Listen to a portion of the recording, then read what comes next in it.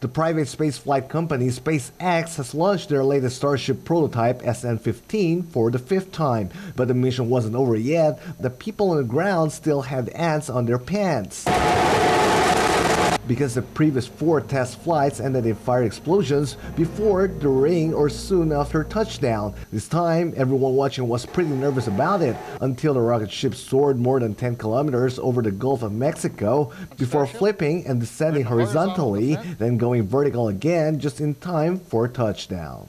And Starbase Flight Control has confirmed, as you can see on the live video, we are down. The Starship has landed. Starship successfully landed, a big step for the rocket that SpaceX founder Elon Musk intends to use to land astronauts on the moon and send people to Mars. There are many troubles in the world, of course, and these are important and we need to solve them.